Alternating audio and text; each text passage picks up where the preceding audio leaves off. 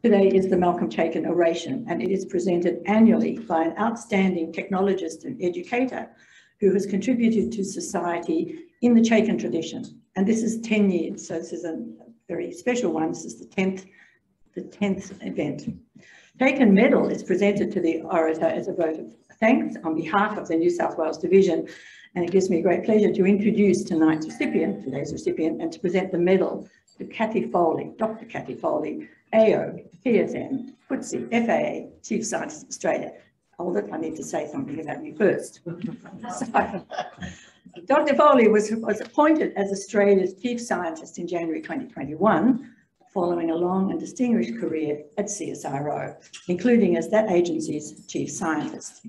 She's an internationally recognised physicist with major research achievements in superconductors and sensors, which led to the development of the LAN-10 sensor system to locate valuable deposits of minerals deep underground, and that resulted in discoveries and detection of minerals worth more than $6 billion. Huge achievement. So Dr. Foley's scientific excellence and influential leadership have been recognised with numerous awards and fellowships, including election to the Australian Academy of Science in 2020, an award of the Order of Australia for service to research, science and to the advancement of women in physics, also in 2020. She's a fellow of the Australian Academy of ATSE and an honorary fellow of the Australian Institute of Physics in 2019. And in 2013, she was named Woman of the Year by the New South Wales Government. So as well as advancing scientific research, she's held various roles, including, as I've said, a division chief in CSIRO, but she's also been a member of the Prime Minister's Science, Engineering and Innovation Council, President of the Australian Institute of Physics, and President of Science and Technology Australia. So an amazing track record. So Dr. Foley, Cathy, is an inspiration to women in STEM across the globe and is committed to tackling gender equality and diversity in the science sector to embrace the full human potential for everyone. So I am thrilled to present the 2021, that's because it's been held over from last year, the 2021 Chaikin Oration Medal to Dr. Cathy Foley in recognition of her sustained contribution to the next generation research, technology, education and science strategy for the future. Please welcome Cathy Foley.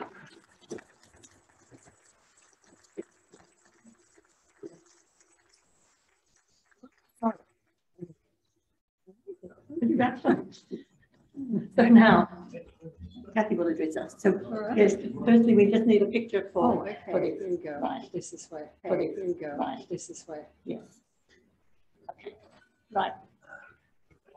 Yeah. Thank you. Excellent. So Cathy will speak on a lifetime of preparation.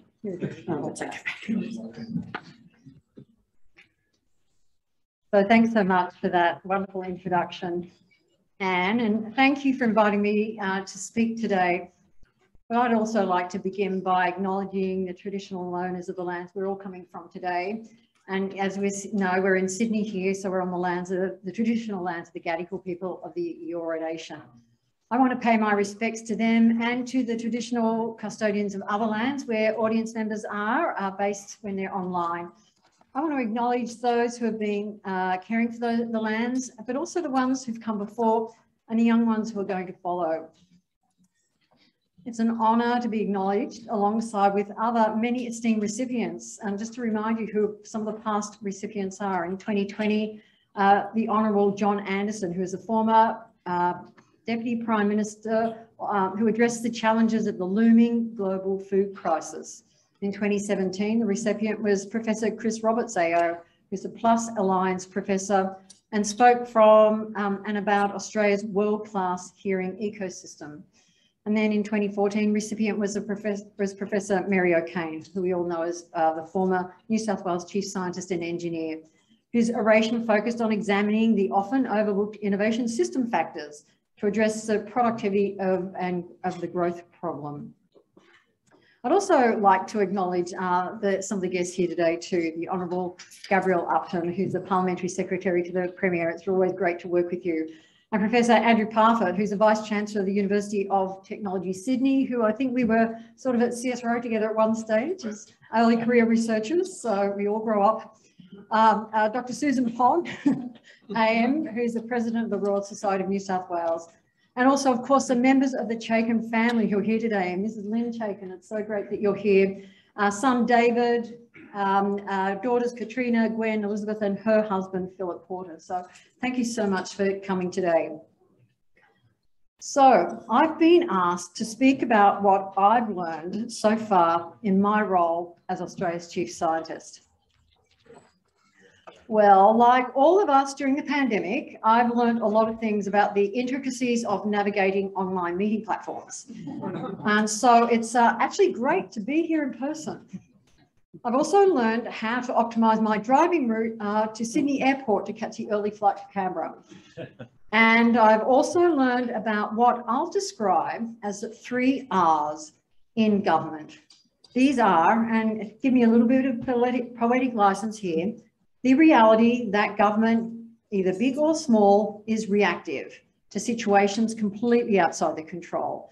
And this has been most strikingly demonstrated by the challenges we've collectively faced recently, both domestically and globally over the last few years, and even happening now. The government is also required to manage risk. Risk is part of everything we do. It's complex and the pace of change is increasing, which even adds to that more. And the government must be responsive, delivering with flexibility, quality, and assuredness to sharp deadlines. The research world, as you'll know, can be quite different on all these different levels. Research works more slowly, and in many cases, decades more slowly. Research, discovery, and innovation have their own rhythms that don't always align with those of government policy. I'd also venture to say that science and the research system has a different relationship with risk. In many ways, risk is inherent to the process of science. It is deeply embedded in discovery, which is all about untested ideas, trying something out, hitting dead ends, and trying again. There are many areas of government where that level of ambiguity and uncertainty would not match in community expectations. But I've also learned that there are some aspects these worlds of research, innovation, and government have in common. There is enormous goodwill throughout the ecosystem. We're in a world hungry for science and technology and looking for ways to realise the potential. And there are a lot of people, like yourselves, looking for solutions to global challenges. As I was preparing to speak with you today, I actually reflected on the legacy of Malcolm Chaikin, a scientist with a drive to solve real-world problems. And I understand he was a CSIRO employee, only briefly, in the 1950s before his long, distinguished academic career. I started at CSIRO 30 years later, so we were a long way from overlapping. But we do have one aspect of our careers in common. Professor Chaikin was a textiles expert. I read one of his patents that he filed. This was one from 1966 for a machine that would improve the efficiency and speed of combing of wool fibres.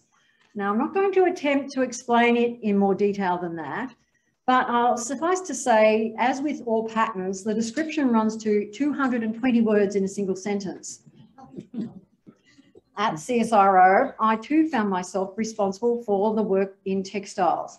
In 2010, I was appointed as the chief of the Material Science and Engineering Division, which looked after that area. When I started the job, I remember wondering why some of the staff appeared to be zipping off to Italy all the time. Well, apart from the obvious, it turns out there was a good reason. And this story will bring me to the point I want to make today.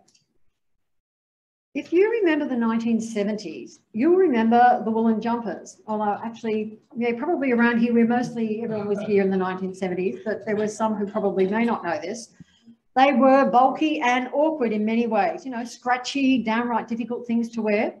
Synthetic fibres, they'd hit the mass market and they were proving to be popular, and they presented a real threat for Australia's wool producers. Wool had to stage a fight back. But how? In the 1970s, the wool industry faced problems. Synthetic fibres were sold on the basis of an objective measurement of fineness and length, but wool had no objective measurement of fineness. There was no way of saying for sure or guaranteeing to a standard that would meet the commercial needs how fine fibres could be given in a single bundle. It wasn't a complete mystery. The bales were assessed by professionals, but that was done by human eye. It was a subjective assessment made by buyers who looked at the fibres at the top of each bale. This system had served its purpose. But how can you exploit the true value of merino grown here without being able to give evidence-based assurances to the buyers about quality, fineness, and consistency? Thus was born the Australian Objective Measurement Project. This was a major collaborative effort across not only the CSIRO, but with our universities and the wool industry. They created an evidence base that directly correlated the grading of raw fibre with the end product. This made wool less commercially risky and allowed us to realise the premium price. The second part of the equation was making the processing side of textiles more efficient, automating the cleaning, dyeing, the manufacturing process to keep wool competitive against synthetics. This technology was actually adopted by the Italian textiles industry. So that explained the trips to Italy. So what's my point? Well, now I stand here today wearing my favourite merino suit, and I do find it beautifully comfortable. But this story also illustrates the principle that in science, you really have to understand something, or you don't really understand it unless you can measure it. And the corollary is that you have to know what you're measuring and that it's the right thing. So starting a new role is challenging for anyone. And the first thing I noticed in my role as Australia's chief scientist was actually working in an office block that didn't have any laboratories. One of the biggest transitions was actually recognising the lack of access to academic literature when it was previously at my fingertips. How can you be chief scientist if you don't have access to the latest literature? My role as Australia's chief scientist is to ensure Australia has access to high calibre, independent and authoritative scientific and technology advice. There is immense opportunity in working across the science and technology landscape, choosing to focus on key areas that solve challenges. How better to link up research innovation and industry and governments so we can improve the pull-through of our world-leading research to impact? How to increase the number of people with STEM qualifications? How to build the high-tech workforce so that Australia can realise its ambitious agenda in new low-emissions industries and in digital, quantum, space and other emerging industries, and exploring the potential for national open access strategy to improve industry, government and public accessibility to research literature.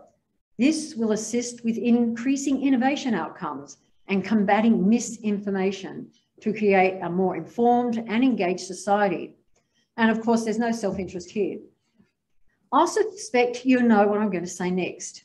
You can't solve those problems unless you can measure them and get the measurements right. Except I'm not talking about length and fineness of wool on a sheep's back. The measurements I'm talking about are the data we use to measure innovation and compare innovation internationally. The data we use to measure commercialisation. The data we use to measure university rankings. The data we use to measure the success of individual researchers. The current approach is no longer working for us. Innovation systems are dynamic, interconnected. Many metrics have focused on measuring R&D, but R&D data doesn't capture all innovation, since not every innovation is the result of a scientific breakthrough. For example, it is increasingly important to measure digital activities in the economy, but digital innovation and take-up is not adequately captured in measures of innovation. There is significant focus on commercialisation of public research and counting startups, but this too fails to recognise what most commercialisation happens within businesses, and that's called intrapreneurship. Internationally, the inputs to various commercialisation indices differ between countries, which makes comparisons less than enlightening. And when you consider how to measure the work of universities, you run into the same sorts of complexities. Universities are extraordinary institutions that have many different roles, and there are many different ways of measuring what happens within them. Measurements of industry engagement, for example, which are used, are fairly blunt. International rankings drive behaviour and priorities in the university sector, but the parameters used can be quite narrow. Even within research institutions, the incentives operate to encourage a sort of kind of version of Hunger Games. Citations, publication numbers, grants, bonuses for publishing in Nature and Science. Now, these are good journals, I don't want to put them down, but they're not the only ones, and they're not necessarily the best for every discipline. In the case of citations, I actually have my own experience about how strange things can get, and I'll tell you this apocryphal tale now. My most highly cited paper actually relates to work of really unnecessary debate about a very exciting area, which I know you know all about, the band gap of indium nitride. There was so much debate and there were so many papers about this one number. And I often think all of that could have been headed off if I just added that extra chapter to my PhD, which I now realise actually contained the answer. But as with all PhDs, I ran out of time, so I had that unpublished chapter. The result was lots of citations, and that was really good for my research ranking, but it actually had no contribution to the advancement in science. And you've probably all heard of cases where papers have been shown to be wrong, but continue to be cited over and over, despite being discredited. Here's another example, Professor Genevieve Bell. She's the director of the School of Cybernetics and the 3A Institute at ANU. She's also vice president or has been of R&D at Intel Corporation, and such an inspiration to the world of technology and a fellow of ATSE, and so much important work in the academic field. But because of the gap she has with being in industry, she actually laments that she's not competitive in the ARC funding rounds. She said I was allowed to tell you that. Considered from another perspective, names on academic papers are still an important part of attribution, credit, and accountability. But it can get silly when author list runs to tens, hundreds, even thousands of people. And this is what happens when the incentives are not driving the outcomes we're seeking. My predecessor, Alan Finkel, described metrics as like the tendrils of wisteria, winding their way right through the research ecosystem, from hiring and promotion to funding to publication, not always with benign outcomes because of those perverse incentives that can start to shape and control the way the research sector works. I view those tendrils of wisteria in evolutionary terms. The way we rank individuals and institutions has evolved over time and arise out of cultural, historical practices and systems. Unlike Darwinian evolution itself, the result is not always optimal. There are many living things that you would design differently if you were working backwards and starting from scratch. So let me give you an example here. I'm told that hiccups serve no purpose at all. And I understand that hiccups had a purpose for our ocean living ancestors. Now, science wasn't sure why we hiccup, and it's possible the answer is for no reason at all, at least not for the last 400 million years. Nevertheless, we hiccup. That's evolution in action. When I think about metrics, we need to think about what purpose they are serving and whether they meet the needs now and for the future. To answer that question, we need to ask another one. What do we want to achieve? From where I stand, the answers to those questions are support and grow our research sector, kickstart high-tech industry and manufacturing here in Australia, solve some big technology problems, including climate and low emissions technologies, become world leaders in emerging sectors such as quantum and space, and to make sure we're funding the best and brightest to undertake fundamental research, coming up with the answers to questions we haven't even asked yet. This is what we want to achieve. And these things can only happen if we cultivate the STEM skills in our young people, encouraging more young minds into science, technology, engineering, and related fields, and substantially growing the STEM workforce. There is such a demand for a workforce trained in science, maths and engineering with digital skills in areas such as quantum and artificial intelligence. There is an urgent need in the wider workforce in the spheres of, for example, design, law and policy making to be digitally literate, recognising that STEM is pervasive in every aspect of our society. And it starts with education, the education system, where we must ensure our school and tertiary graduates are equipped with the foundational skills and can see clear career pathways ahead. The responsibility to develop these pathways does not just rest only on the shoulders of our teachers, but it needs the input of the emerging industries and our research and our innovation leaders. You may have heard me say this before, we need the language of quantum to be part of our kids' backpacks, just like log tables and Pythagorean triangles were part of our vocab at school. I can say that because we're mostly a bit older here. Whether or not they ended up, or none of it, very few of us ended up being mathematicians. And this is really the nub of it. How do we grow the STEM workforce? Well, in some simple terms, it says widen the pool, which means encouraging more women to study STEM and supporting them through their STEM careers.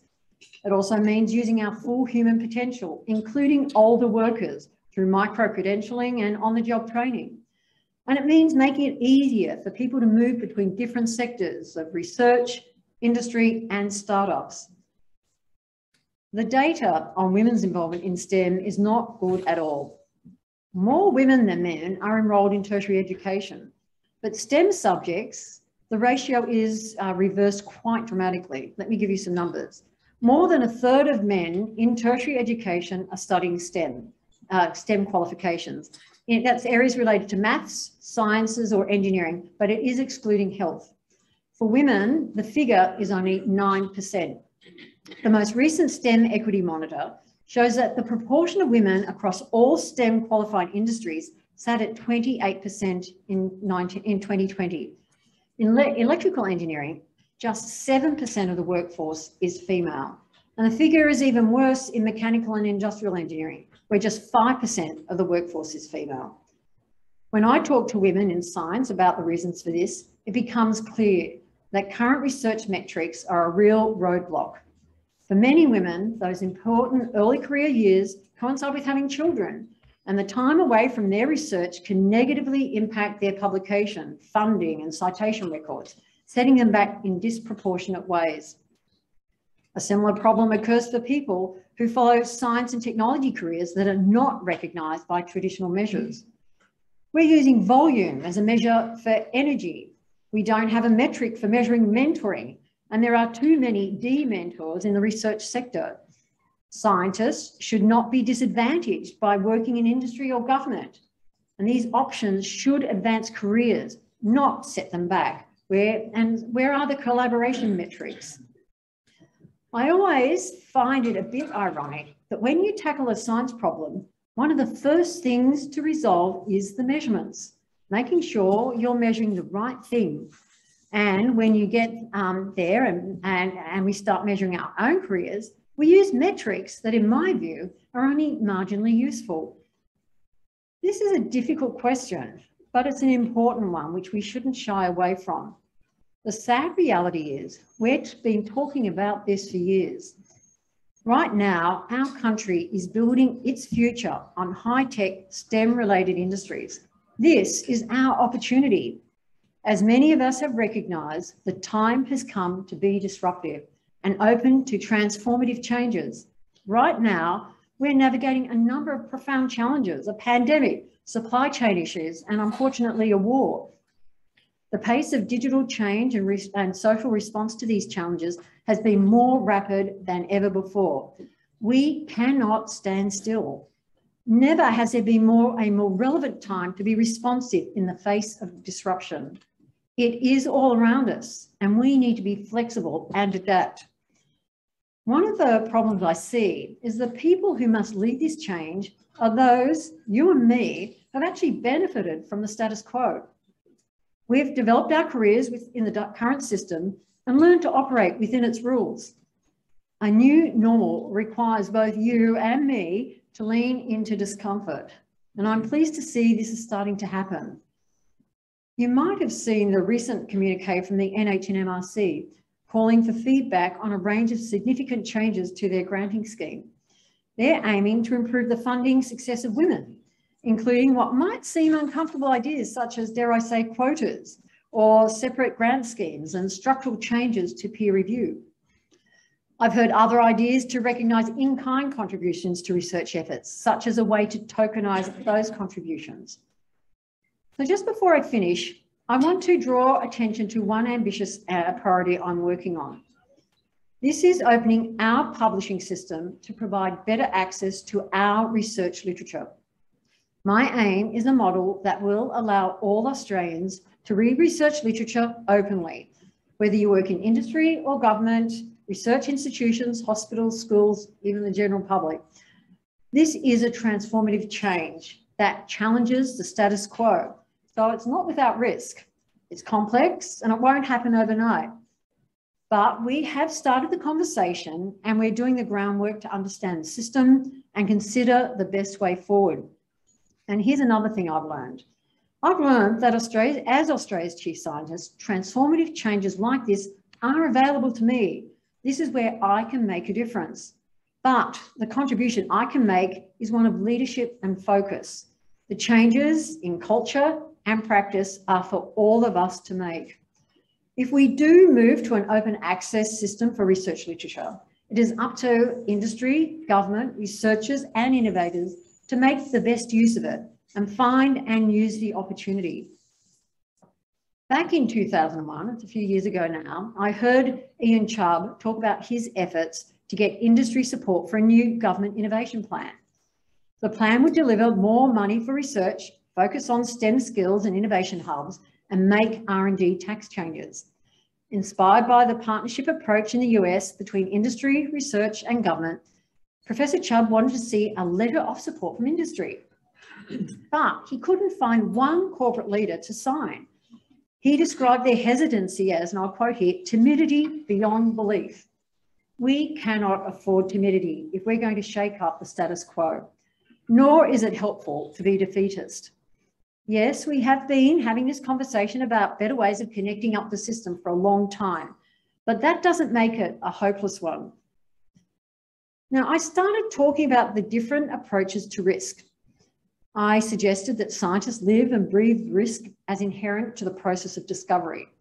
And in government, it's part of the job to manage risk. But in truth, there is no dichotomy. Risk is part of everything we do. Taking risk, but also managing and balancing risk. No one's going to be asking anyone to jump out of an aeroplane without a parachute. Risk is not only about discovery and experimentation and research. It's about entrepreneurialism and commercialization, innovation and fresh thinking. It's about challenging our comfort, shaking up the things that have been done and ask, can they be done better? The task or the case for change builds over time. And when the stars align, it happens.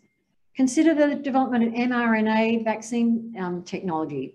It was a long time in the making. It took a pandemic to create an imperative and focus, a disruptive force to make it happen. We have an opportunity now. Just as the challenge of synthetic textiles spurred research and improvement in new ways of doing things and new systems of measurement in the wool industry, we have a moment in time to make a difference now. It is open to all of you to challenge your comfort and to join me in taking action. Take Merino as our model, rather than the accident of hiccups. There is, as I said, a hunger for new ideas and new ways of doing things. There is an appetite for research, science, and innovation. It's up to us as a community to take this opportunity and to use it to invent an excellent machine that is fit for purpose. So thanks very much.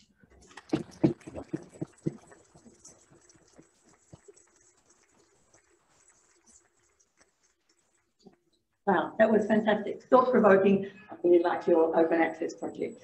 So we're going to now do questions. Peter's going to manage questions in the room and Adi will hopefully manage questions online. We have some. Not yet. Okay. And I'll be the microphone lady. And just as a matter of help, I'm not sure, Amy, if everyone can hear the question around the room. So, Cathy, if you could repeat the question in short. Yes. So, first we would ask Gabriel if you would like to make a comment after the question. I thought we're actually inviting Gabriel to the microphone. Would you like to? No pressure.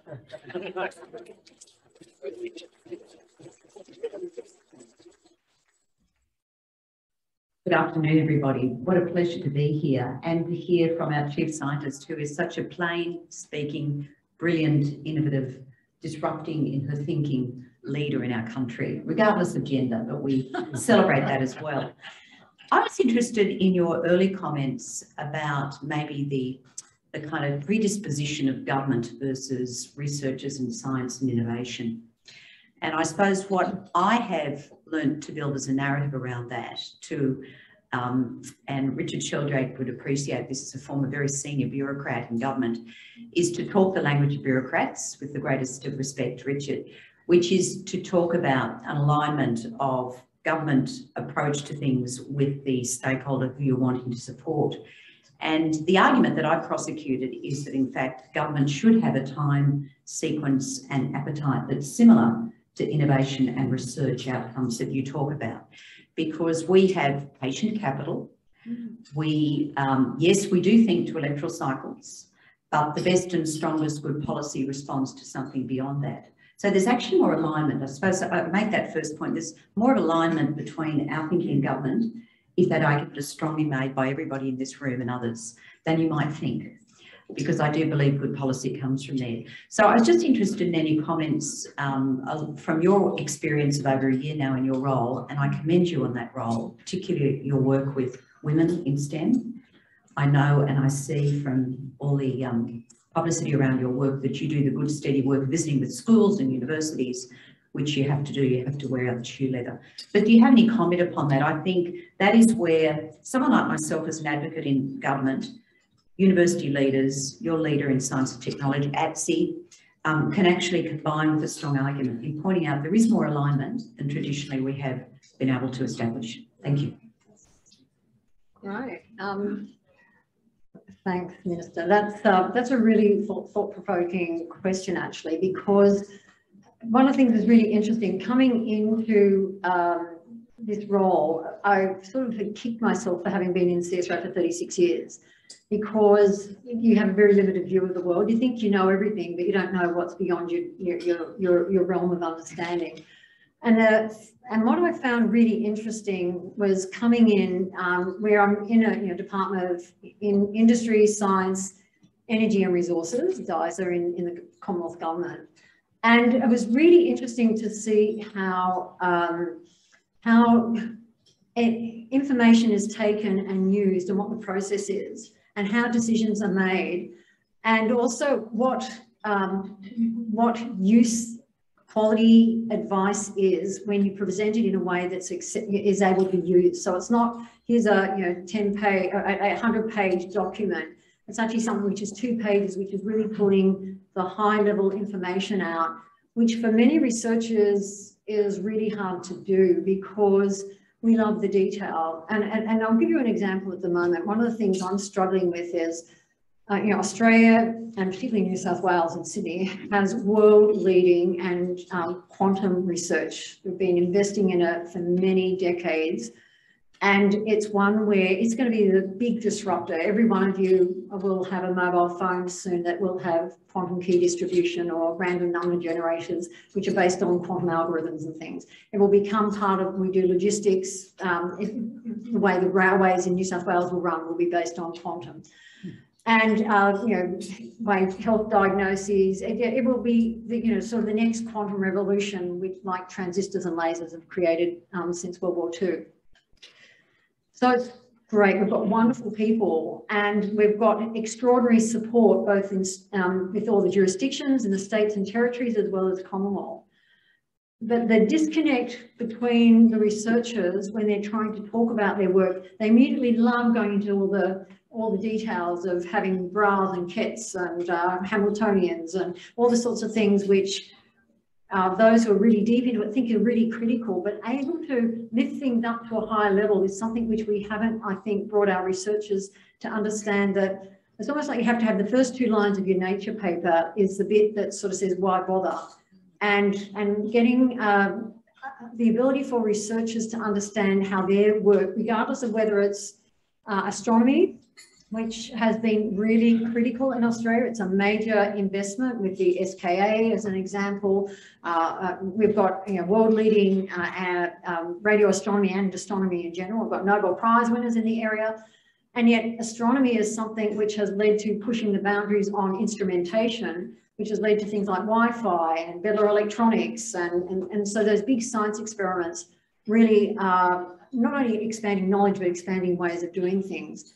But getting that recognition of how their researchers, our research, fits into the system is something we've not been good at because it's been a fairly siloed way of thinking about things.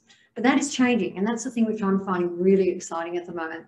There is not a single university or a single government publicly funded research organisation that is not thinking about the impact of their research, even if it's impact in terms of something which is breakthrough science. They recognise it's also got other impacts in inspiring young people to want to have STEM careers, or leading to, what do they call them, spillovers or something, which is looking at things which are unintended outcomes, which lead to massive changes. Imagine if we'd had a pandemic without Wi-Fi or without digital capability of connecting on it would have been a disastrous world at that stage. And yet that's something that came from it. And the thing is interesting, if you look at the history of Wi-Fi, the people who were doing it, it wasn't something that just accidentally fell off an idea. It was actually saying, this is great stuff we've got in radio astronomy. Can we use it for this area because we know there's a problem here of being able to do wireless things and separate out the different information. And it was purposefully done. And I think quite often we have these myths that sort of suggest that when fundamental work happens and things pop out from it, it's like magic or accidental, when in fact people know exactly how it can be used and they actually navigate it. Another example is, of course, World Wide Web, sharing information digitally, which we use at our fingertips every day, came from the particle accelerator and all the work done in at CERN. And that was because they wanted to be able to share information with this worldwide network of scientists working on it. But it's not as though that just morphed. It actually came from saying, this is something useful and let's take it through a commercial process. And what we're seeing now is the university sector is really looking at this and adding to their long list of things they're expected to deliver on, educating our young people to be, in the careers that are needed, research discovery, as well as being, in many cases, economic stimulation exercise hubs, which is being expected as well. And we're seeing them stepping up to that challenge. So I think we're in a state of flux, Minister, so that we're seeing young people coming in thinking, when I do my university degree, I'm not just going to be a person working in a laboratory. I actually want to start my own business. I want to create my own prosperity. Or I want to contribute to something where I see where my research fits in, even if it is something which seems like it's much more fundamental. So I think we're on a journey at the moment. I know it was a long-winded answer, sorry. Thank you. We had a question just here. Yeah. And by the way, before this question is asked, can you all get those little brains churning around online and in this room? So we've got hands going up everywhere. Yeah, yeah, thank you. Oh, Cathy, that was really amazing. Loved everything that you said. Love everything that you do. And I had to thank you for all the work that you do in schools, and particularly to encourage girls at school. And I know you're the patron of ASI's Curious Minds. Oh, yes. And that's just an amazing program, and it's fantastic to have you on as patron. But my question actually is more in the area of innovation and commercialisation, and it has fascinated me, and it's only that you made that comment earlier in the talk about measuring digital success and economics. And it always amazed me that, you know, how do you incorporate the productivity of, say, Google Maps into your workday? And I just wonder, yeah, do you have any comments about that? Because I think until we do that, I don't know how we're going to make this such an exciting area for government, for society, and for people. So the question was, if you're measuring, you need to measure things, how do you actually introduce the digital side of stuff? So, and that's a probably $64 million question. And this is something that's being considered really deeply across all governments, businesses, is you'd think digital, that should be easy to measure. So and I think one of the things that's interesting is looking at the different vehicles that are currently used to be able to, or instruments that are used to collect data.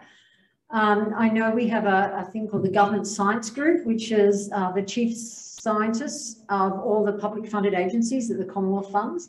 It's about 21 of them, just by the way. It's not just CSIRO, ANSTO and DST. There's also the Bureau of Statistics, which does a lot of the collecting of this information. And David Gruen's really been considering how do you actually do this along with the data commissioner as well. So, and it's not as, and the thing is, it's not as though you just do a number and you can collect the data. You've got to work out how you can do it in a way which is collecting information that is seamless, because we all know that when you ever do surveys, it's about, you're lucky if it's 20 to 60%, you never get the full lot. What would be great is a way where you've got some way of automatically clicking things over, but then you've got all the privacy issues and all the stuff that go with that. And then you've also got to have something which is interoperable internationally. So the complexities are extraordinary. And this is, the fact that we're aware of it is step one. And so that's something I'm really pleased to see. And there's a huge amount of work being done across the Commonwealth, looking at how to do this in different parts. And the thing which is interesting is how the role I have is to link these up so that you're able to make sure that different parts of the system that are looking at these things are actually talking to each other. And we're seeing more and more of that happening with interdepartmental committees being set up. And considering is knowing that these are hard nuts to crack. But, and as I said before, the first one is saying you want to crack it. And also be willing to, I guess it's going back to that whole risk thing. Where do you put your risk with things like privacy, management of collecting information, cost as well, and not just relying on surveys, which I think that day is past, and we have to start thinking of different ways to do that. Another thing finally is also categorising things. Quite often we link things up and we have a single number, and that doesn't serve us well, from whether it's national normalised citation indices for research. Been just looking at work there. That is one where it's just it's too blunt to do it that way. And I think we have got to a point where we've got this capability, digital capability in our hands, that we need to be working out how we can get to a level of granularity which isn't so detailed that you can't make head or tail of the information, but enough detail to be able to differentiate the contributions that you lose when you lump it all together to a single average. Next question from Ashley. Thank you for a marvelous oration. My question is, what are the barriers to open access research literature? And I ask this because there was an initiative called Awfully that took all the Australian legal information and put it online. What are the barriers for research to be online? Well, this is a good example of evolution at its worst. So if you think about when research publications started several hundred years ago, and then it's only the idea of peer review is a more recent thing, but it's actually an interesting thing. When it was first set up, it was seen as a non-for-profit exercise where people were able to publish papers. They were put in libraries and people were able to read those. In 2007, 2008, everything went digital, and the same business model was maintained. So you had subscriptions, And so libraries paid subscriptions for things to be online and be able to be read by the people who are in their organisations. But then also there was this idea, since it's online, there was a desire to have more open access. And so there were a whole range of ways to say this is open access. So some companies in time also became profit making as different, and in fact, I forget the person's name, Maxwell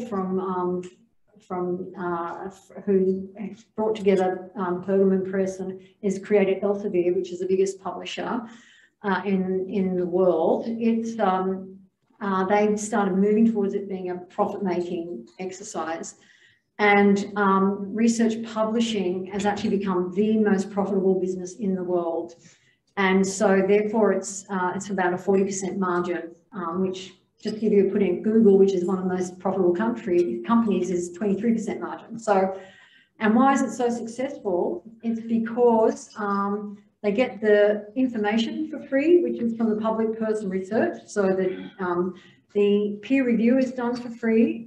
The editorial work, which, and I can't editor-in-chief of the journal, Superconductor Science and Technology, I'm sure you all read it, for the Institute of Physics Press. That you get as your editor, you get an honorarium, and I've worked out that it's about $2.50 an hour, if I'm lucky, for the amount of work I do, dealing with rejections and appeals and strategy and all that. And so the publishers play a very important role. I don't want to diminish that, but the problem is that, and they're very critical, but we've got an imbalance in the system. So that's the first thing. The second thing is that we pay about $350 million a year in accessing research literature.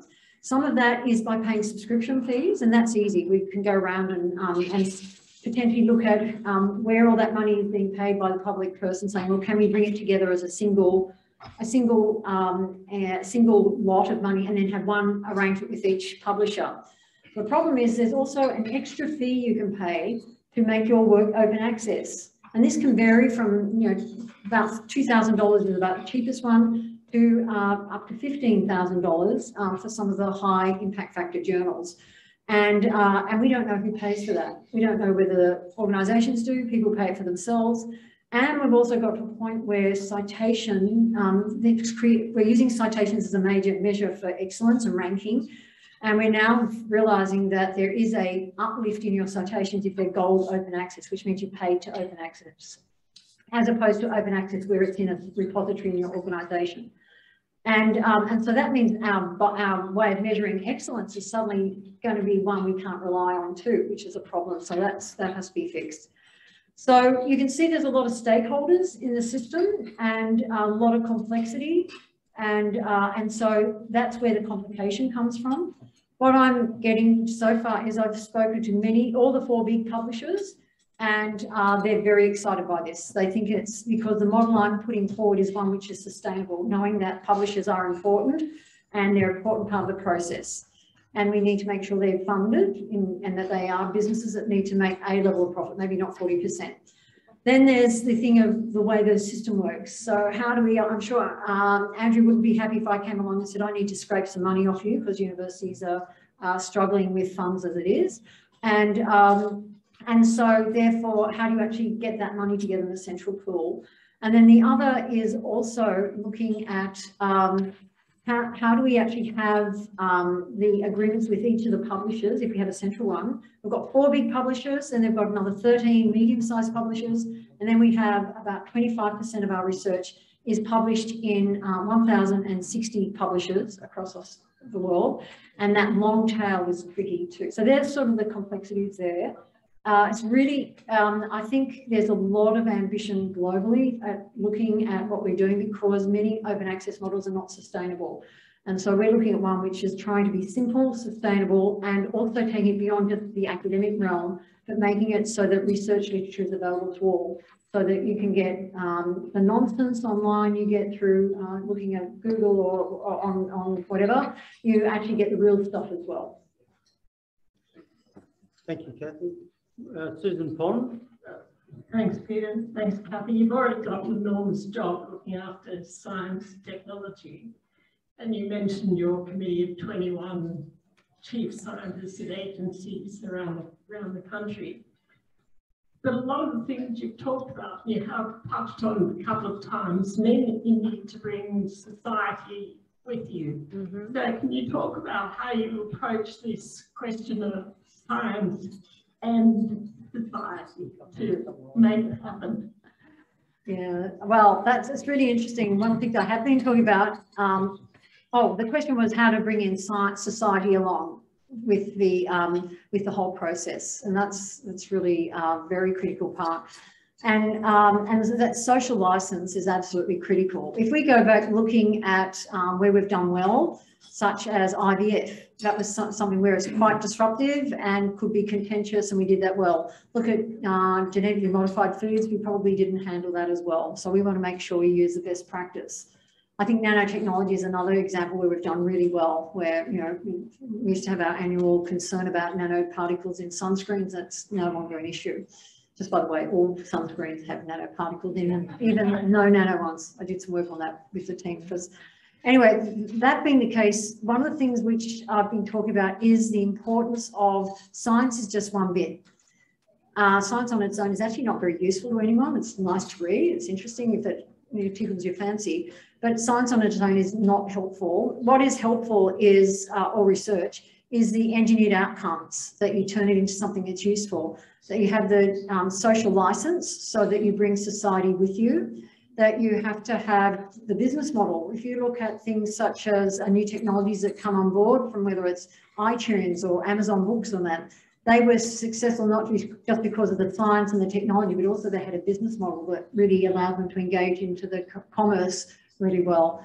Then you also have to have that human interface. So there's design, language, you know, think about Steve Jobs went to calligraphy school, I think it was, to learn how to design his own font so that you have the Apple font, and it's very pleasurable to look at, you know, you like that. And those things are really important parts of being able to transition anything to something that people want to use. So that design and HAS, you know, humanities, arts, social science interface is absolutely critical. And to be honest, I think often our physical sciences are not very, and health and medical research does not embrace HAS enough. And I work closely with the academies of social science and HAS as well, because I see them as absolutely the critical pathway to this, to us getting this social acceptance and license in what I think are important ways forward.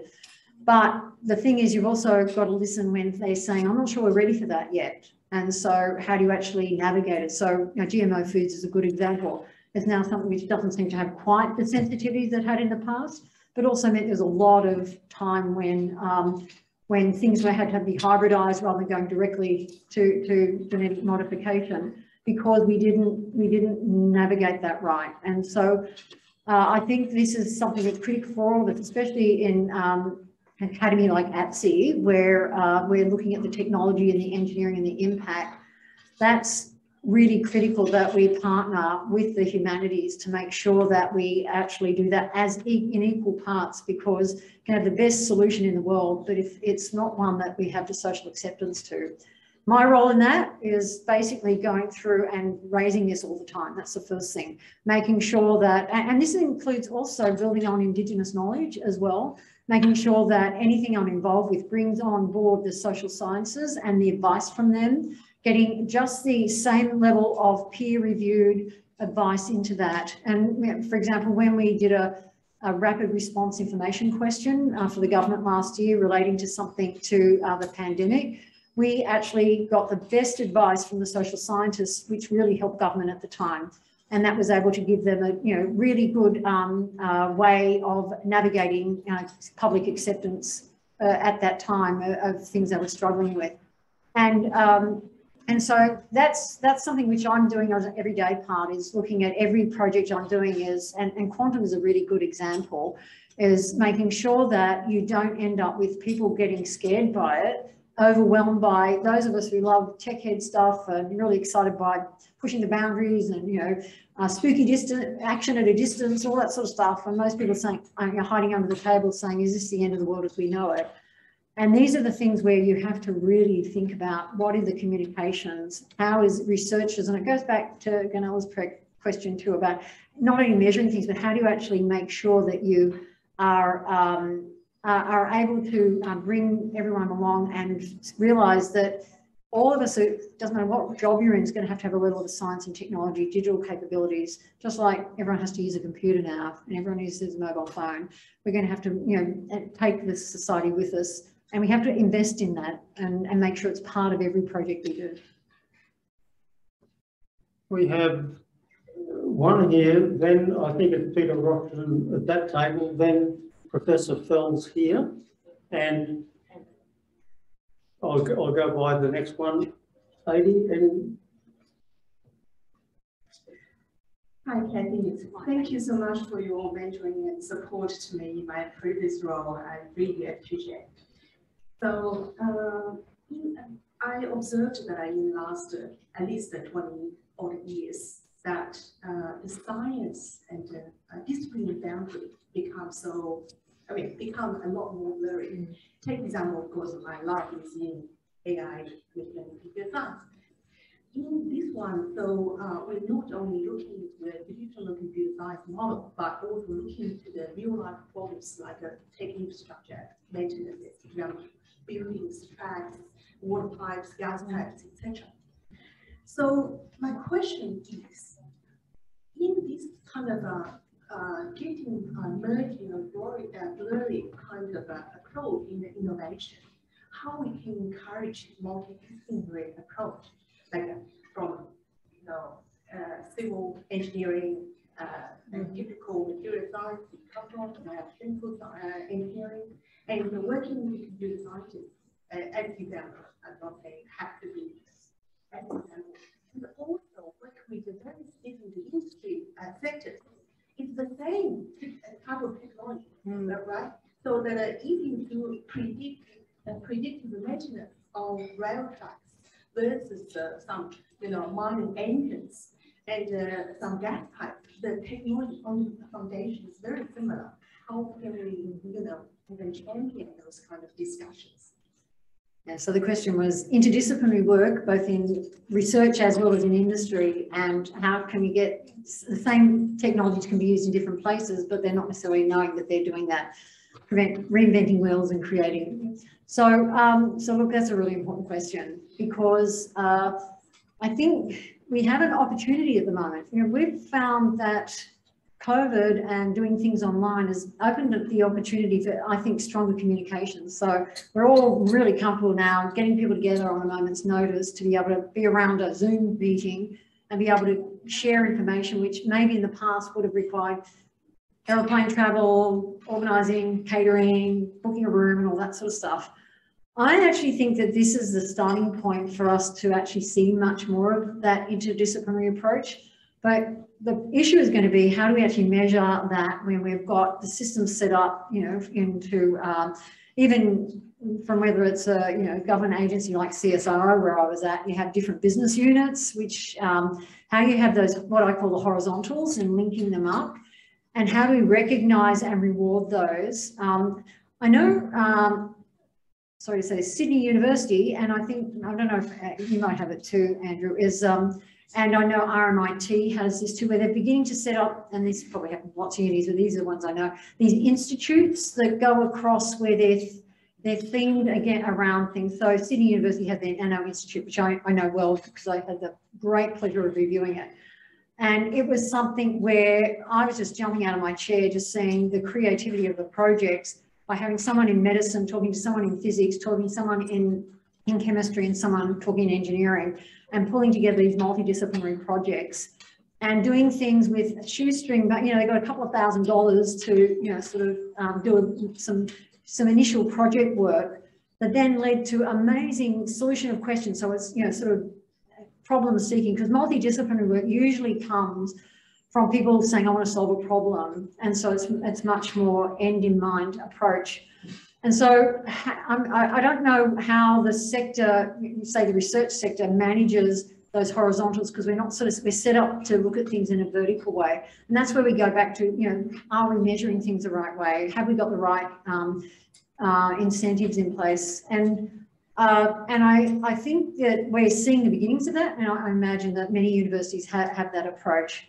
I know in say CSIRO, they've got these horizontal communities of practice as well, and they had those, at one stage that had flagships and things, as you know, but they're always tricky because the management of them are really, really hard, and that's because communication is the tricky bit. And then I guess in industry, it's the same thing, water industry talking to the rail industry, sort of. And maybe that's the role maybe for us, like ATSE is sort of saying you've got a multidisciplinary industry base here. Maybe that's a role for ATSE to start bringing together these disparate groups. I know we've got the different, I should know the structure of ATSE. What are the different things? We've got the water group and the forums, yes. And maybe you need to have interdisciplinary forum events to say, what have we got to share and how do we actually consider that? And sort of start really pushing that opportunity, because you're right, it's hard enough getting industries together in an industry, let alone trying to get industries across different pathways. But one of the things that I've noticed is that once, it's all about human interactions. Once you realise that, you've got something to talk about, people talk and follow up. And then that's where the role of government is to make sure that there's incentives or there's support there to make, degrees of wheels so that the things can happen. And that's why they have things like, collaboration hubs and the things that bring people together, or sort of industry events. So they're the sorts of things which we need to do and fan the flame of things that are happening and working. But we also have to make sure that the rewards and recognition for people to do that are in place, so that it's not just people doing it at the expense of them losing out on their other career aspects. So it's tricky. I'm not going to pretend I've got a solution for everything. Oh, Cathy, Peter Rockland. I want to go back to basics, because something that really upsets me is the, and I've got 3 boys, but none of their friends, except my son, who got the maths prize at school, seem to be doing STEM subjects, and this goes right back, and I can only go back to when I was 15 and fluked a mathematics teacher who was brilliant and made me fall in love with maths and become an engineer. So all this that you're talking about is mostly predicated on people being able to do those sort of things. Can you, in your position or your institutions or your influence, increase the percentage of people in schools who are doing STEMs? Well, I didn't pay him to ask that question. That's actually something that's very, very concerning, is that if you think we've got 20,000 jobs coming up in space by 2030. We've got 8,000 jobs in hydrogen. We've got 16,000 jobs coming up in quantum. And we've got 250,000 jobs in AI needed in 2 years' time. We graduate, what, about 3,000 AI graduates a year across Australia.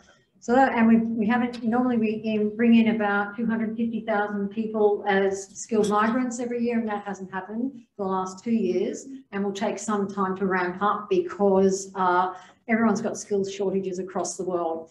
So you've identified a huge issue. I'll give you one other concerning factor, and that is if you look at the New South Wales HSC numbers of kids doing subjects, which I look at with great interest every year, and New South Wales is the only state that actually really publishes quickly their data on numbers of kids doing different subjects. And the number, and I'm using physics because I'm a physicist, but it's also, and I've been keeping an eye on it for decades, but it's also, I think, a canary in the coal mine in some ways. So it's had about 9,000 kids doing physics across New South Wales and the HSC every year. Last year, it dropped to 8,000 in 1 year. And so that's really, really concerning. And then, and we also are seeing that, I know I trained to be a high school teacher, and all my friends who I did my diploma of education with, they are all retiring. And we don't actually have the number of teachers coming through the system who are trained to teach. And we're actually having to see too many teachers teaching out of area. And that's something which is a challenge. I think we've seen an uptick in respect for teachers as a consequence of COVID. I think anyone who tried to teach their children at home have a whole new respect for the teaching profession. which is great, and we should fan that flame and really lift up the respect for teachers, because I'm not a teacher for a really good reason. Because I just found, on behalf of loving research, it's actually a really hard job, and it's a hugely responsible job, and I think we don't give it the credit, possibly the pay packet that goes with it. And the other is also for most kids, I'll give you one other piece of information, and that is there's some work done some years ago by Rose and Rose. I don't know who they are, but they're obviously a husband and wife team who did research looking at GDP versus interest in science and technology. And it's a linear relation. The higher the GDP, the lack of interest in school students with science and technology. And so we're a high GDP country. And so that means that our school kids think that, technology comes from a shop, I don't care where, milk comes from the refrigerator, feed you by McDonald's. So that is something where even though we have, a spectrum of advantage and disadvantage in the country, on average, everyone is pretty advantaged here compared to many developing countries. So there's not that incentive where low GDP countries see science and technology as a way out of poverty. So with all that background, if you ask a kid at school in year 10, what do you want to be when you grow up? They will not say, I want to be a scientist. Or they might say, the nerdy kid will, but they'll change their mind by the time they get to year 12, because if they're really smart, they'll do medicine or law. And if you go through and ask them, so what does a scientist do? Then parents will jump in and say, oh, don't do science, there's no jobs. Oh, don't do engineering because, it's not really clear what you do. You end up having to work in the middle of Australia or something in a coal mine. So it's things where what I call STEM career pathways is really hidden. And most people in the school system do not realise that and probably many of you don't realise either, that our future as an economy is not on the economy we have today. It's on a knowledge-based economy. And we need to make sure we're growing our own knowledge base and our own career pathways and our own career young people, so that we don't end up with them doing the service stuff and we import all the people who do the knowledge-based and industry or work. And this is, so I've got, the Prime Minister is very concerned about this, and through his National Science and Technology Council, we've got a project which we're starting now on STEM career pathways. And the idea is to really be disruptive on this, and sort of, you probably gathered that I'm one for pushing the boundaries a bit and saying we cannot just do, count the numbers and feel sad that we're not got enough people doing STEM subjects in high school. We've actually got to do something and work out what do we need to do that's disruptive to make a difference. And this project is a big project. It's it'll be completed by the end of the year. We're just kicking it off now. And it's one which I hope all of you will help me with, because we really have to figure out how do we and what are the roadblocks that are stopping us from young people and their parents recognising that their future, and everybody of course wants their children to be successful. They want them to be able to pay their own bills, have happy lives, and be prosperous and enjoy a life of well-being. And so we have to make sure that everyone can see that that's the pathway to achieve that. And at the moment they don't. Professor Chris Fells is going to ask a question now, but I want to just do one very quick thing. Cathy has introduced a topic about the previous chief scientist, Dean Chubb, said industry did not come to the fore and pick up any of these incentives in what I'm going to say commercialising R&D and IP in Australia. Chris Fells and, dare I say, Professor Chaikin ahead of him or before him, one of a number of Australians that saw how commercialisation could take place. In Chris's case, it's in water technology or filtration. And I think that there needs, Cathy, to be, and let's not try to invent it today, but I think that Chris and others in this room are able to help solve Ian Chubb's problem by using what he did once and what we know Professor Chaikin did. Would you like to have the floor? Oh, can I have my question? friend with Fred, but look, it happens. Every kid wants to become an entrepreneur and earn a squillion, have a house on the harbour, or buy a company. It's just infecting them with that enthusiasm. But Cathy, thank you again for a very inspiring address. I guess as a dispassionate observer, I'd say Australia faces a fairly interesting future. It's a really scary one. Geopolitical, environmental. I just wonder if we've got the national research priorities right, given the current situation. I'm very conscious that it's the role of the chief scientist to actually set these. So what's your feeling about where we're at now and where we should go? So I've been asked the question of our national research priorities and whether I should be setting them and are they the right ones. Well, actually, I'm not the one who sets them. I don't do anything. I just make recommendations. So my job is the Kim Kardashian of science. I am the influencer of government with evidence-based information that hopefully will allow. Anyway, so just so to get that right. But the next thing is that look, these were reviewed in 2017, and it looks like, and they were set up, the current ones by Ian Chubb, I think in 2012 or thereabouts. And so it normally in the cycle of a chief scientist, they are considered. And so it would be making sense, of course, that I'll be looking at those during my term. It's one where I have to be invited to do that by the government. It's not one which I can, you know, again, suggest that, but it's one which has actually been invited by it's one which I think it's important to always look at them and make sure that they're relevant for today. Absolutely. We should always be challenged. We should always be challenging the things we use as our signposts and revising them if they need to be, and you go through that process. I don't want to pretend I know whether they're right or wrong. It served us well to now. That was what the review that Alan Finkel did, I think it was in 2017, said that they were fit for purpose. They're very high level. And what you're seeing is that the government has actually gone through and gone down, research digit number couple, so that they've focused down on things like modern manufacturing.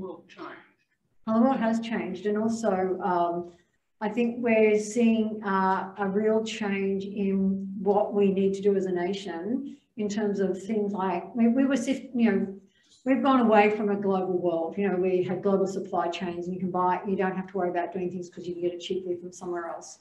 I think what we're seeing is a world now where we're moving away from that. So our current supply chains, where we buy a whole lot from one country, is no longer seen as something which is not so sustainable, but assured.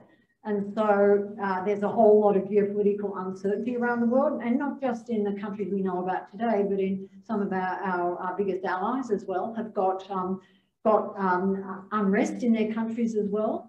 And so we need to really make sure that we understand where the risks are, and there's a lot of work being done on supply chain security.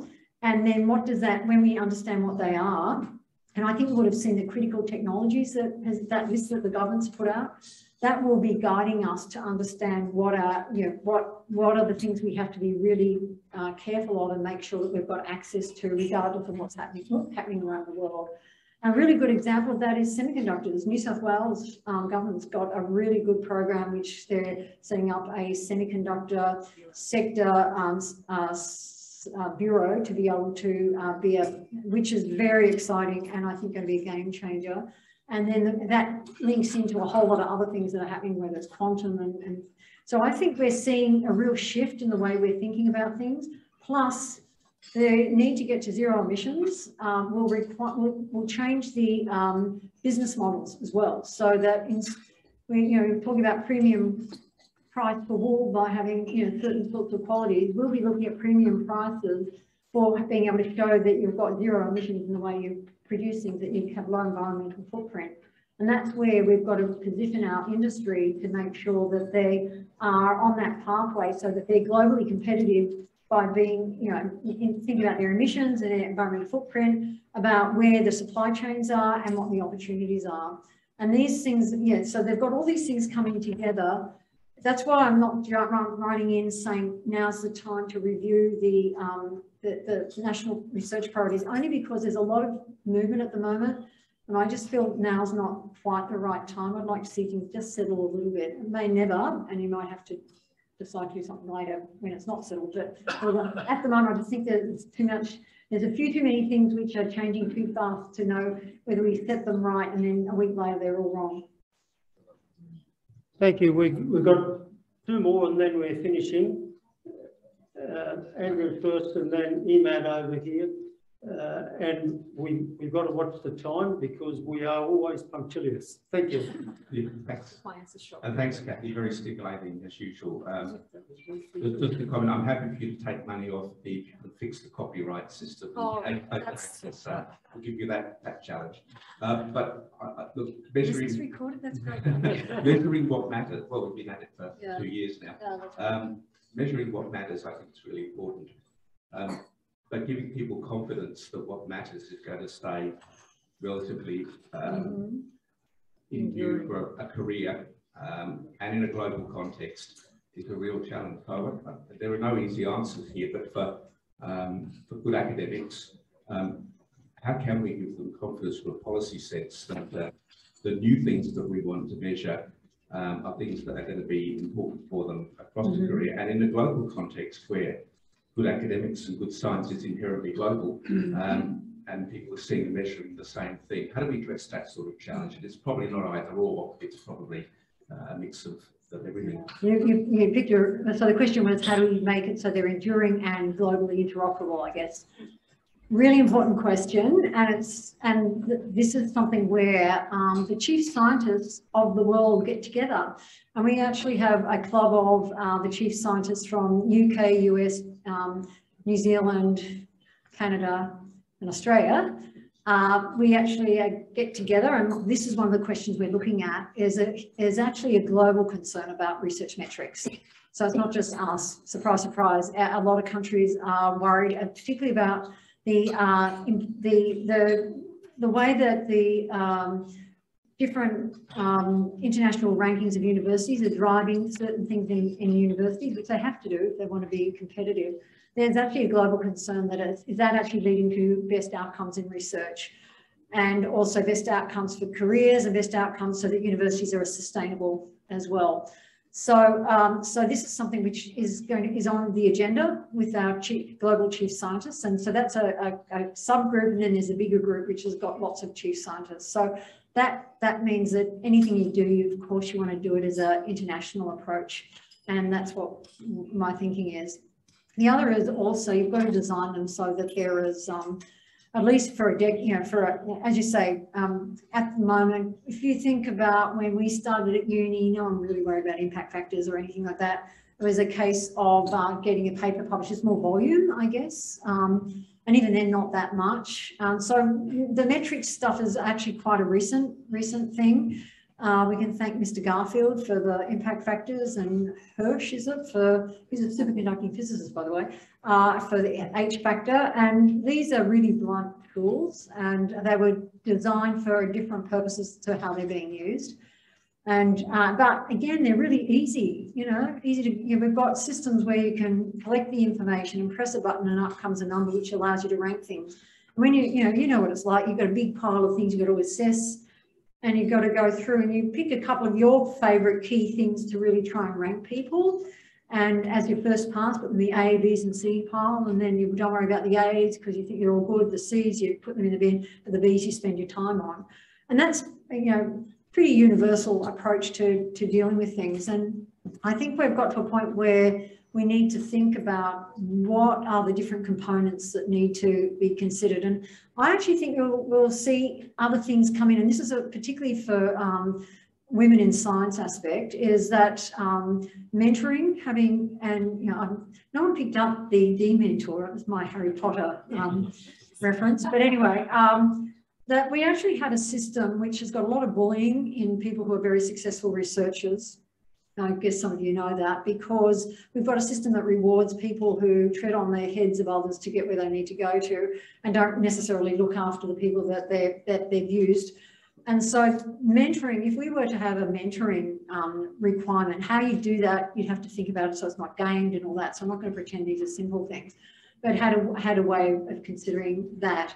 If you had a way of, this is something that Adrian Turner, who used to be the head of Data 61, he had this idea of tokenization, where you actually, if you are president of something, or you're organise a conference, or you on a zillion committees or whatever, you actually have a formal way of getting a token which actually allows to be considered, so that extracurricular stuff, which, you know, we know the world goes functions, especially in the research sector, on people having volunteer contributions, and those volunteer contributions are not considered. And anyone who's an editor of a journal will know that fewer and fewer people want to referee papers because they're too busy doing their research.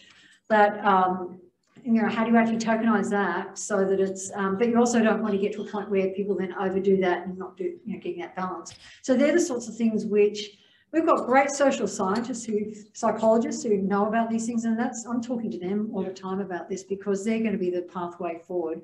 And it's not an overnight success story here. This is one where I think we have to think about the whole system, and it is an ecosystem thing. We've also got to work out how do you actually assess someone who's been like Genevieve Bell, who, you know, worked in Intel and, you know, changed the world as we know it.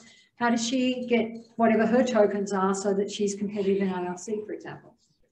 Thank you. So our last question from quickly, a man who's presided over $100 million worth of research being commercialised right now. Cathy, thank you for your service. Thank you for the incredible work you have been doing, impacting positively in many ways our lives globally. My name is Imad Hamad. I'm the Chief Executive of Australia Renewable Energy Corporation, RECOR. We are a system house solution provider providing clean, green energy base load at the lowest levelized cost of energy and the lowest greenhouse gas footprint globally. And we're very active, not only in Australia, but in developing nations to make the impact. In my lifetime, I've witnessed many wars. Humanity spent about $6 trillion in Iraq, and we were not able to bring democracy, human rights, women's rights, LGBT rights, and so on and so forth. We spent about $2 trillion in Afghanistan, and yet to see those rights coming to life.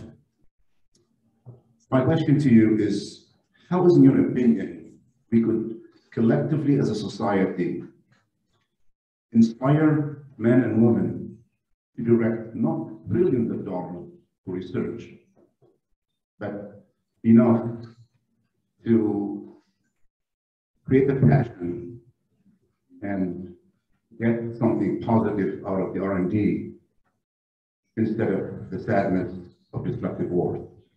Thank you.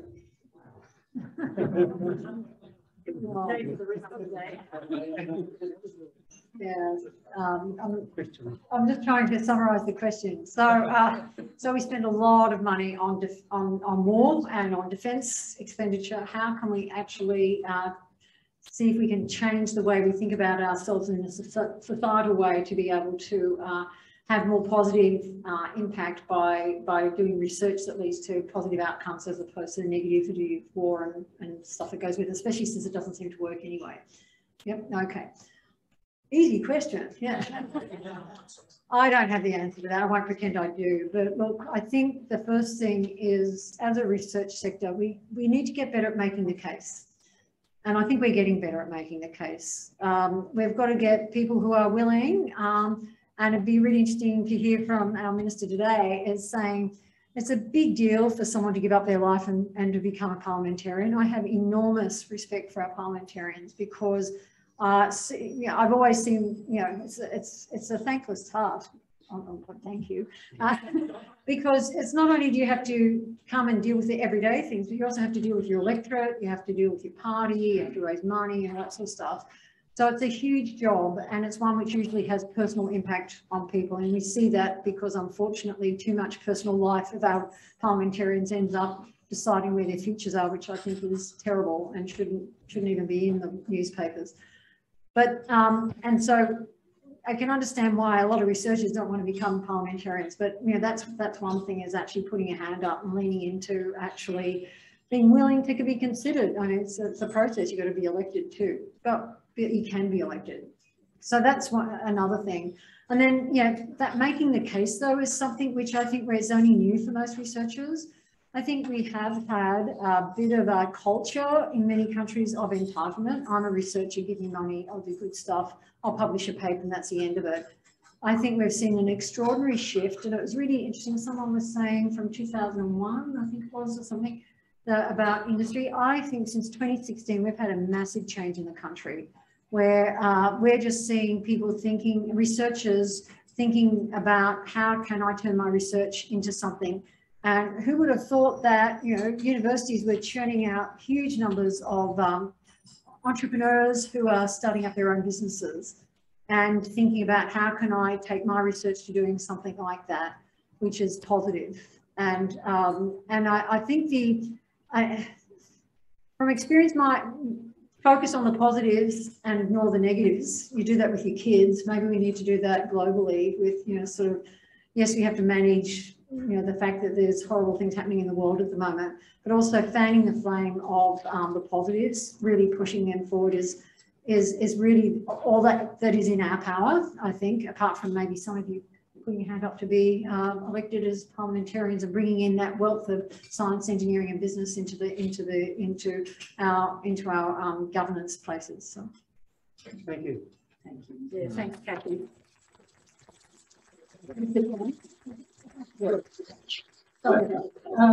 Thank you, Cathy. That was a big grueling Q&A. And I'd now like to invite Dick Kell, past chair Cardno, to come and give us a lot of thanks quickly. Yes, Cathy, that was inspirational. Not just the delivery, but the questions and the answering of the questions. I don't know whether your contract indicated that you would be grilled for that length of time, but you did very well. And I can see why you're known as the Kim Kardashian of science, which I think that might stick with you. I should mention that in the acknowledgements, it is the 10th year anniversary of the Chaikin Oration, and we're so pleased to have members of Malcolm's family here. But it is also, and having regard to your antecedents, it is also St Patrick's Day, and it is, as an old bridge engineer, I have to say it's a 90-year anniversary of the opening of the Sydney Harbour Bridge. So I should put that on record. I think your topic of research and education in STEM was most appropriate, given Malcolm Chaikin's absolute commitment over so many years to education and to research. That was most appropriate, and you brought him in to the in his contribution to the wool industry. I do note that in your early research as a physicist, you worked on a conductor called indium nitride. Is that correct? Yes, yes. And this has an application in low energy household lighting. So we at home have the benefit of Cathy's early work in bringing light to us at home, and she brought light to us here in this presentation. How neat is that? And as our chief scientist, someone who is clear talking and a clear vision. We did have one previous chief scientist, in my recollection, deliver the Chaikin Oration. That was Alan Finkel, but I'm not sure that Alan was the chief scientist at the time. No, he wasn't. So you are a first there. You reminded us that politics and science have a relationship in the 3 R's, reactive, risk and responsiveness. And you pointed out that science is a matter of try again. I think that's something that we should keep in mind, that science doesn't always get it right the first time, but eventually it will. And you mentioned, as I said, Malcolm's work in the wool industry, and the fact that the quality or the grading quality could be measured made a huge difference to that industry. And therefore, that's an example of how important measurement is. And you kept coming back to that theme of having the right metrics and being able to measure and therefore take action. So you then pose the question how to measure innovation, how to measure academia and academic achievement, how to measure universities. Citations, they should be measured on the basis of advancement of science, perhaps in some way. And you know, that's correct. In my field of civil engineering, we now measure what we're doing, and it is not just how much concrete and how fast it is, but the social impact and the environmental protections that we build into projects are strictly monitored and strictly measured and monitored, and engineers realise as much as, or even more than any others, that you must be able to measure in order to properly deliver. And you made the comment that STEM, I noted it down, is present in every aspect of our lives. Science is everywhere, you might say. And I think that is important to note. You dealt with and I like the suggestion that all school kids should have quantum science in their backpack. Yeah, I'm going to speak to my grandchildren about this. And the importance of mentoring, and then how to grow the STEM workforce, because clearly, as you pointed out, the jobs of the future are going to be STEM jobs. That's inevitable. And one way of doing it is, of course, to address the huge imbalance, gender imbalance in the science, in the STEM area of education. We need to build the pool, as you said, and we need metrics to measure what we're doing and whether we're succeeding in that regard. So and to develop metrics that are useful and practical. So to just conclude, you made the point, I like this, the time has come to be disruptive. We cannot stand still, and we must develop our ideas. And I thought that your open access system for research outcomes has huge promise. And I believe that that's something that the Academy, for instance, could get behind and shake up the status quo and take risks, but manage the risks. And I think that's a very neat way to conclude the address, because, again, managing risks. But it's a very neat way, because that described Malcolm Chaikin's outlook. He shook up the status quo, he took risks and he managed the risks, and he developed great outcomes as a result. I think that we can all, I think you'd all agree with me, that we have an outstanding chief scientist. We are most grateful for that. I'm sure that you will take the opportunities in your time in the role to build science in a very powerful way in Australia. And we thank you very much for that. And I would ask you all to join with me and to thank Cathy.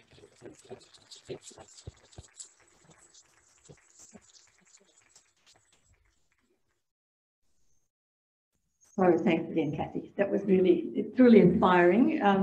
This brings our webinar to a close. And I want to thank also the organisers and technical staff at ATSE and the Union Club, and to all of you for attending this really interesting event. So thank you very much for that, and I wish you all a good afternoon. Thank you.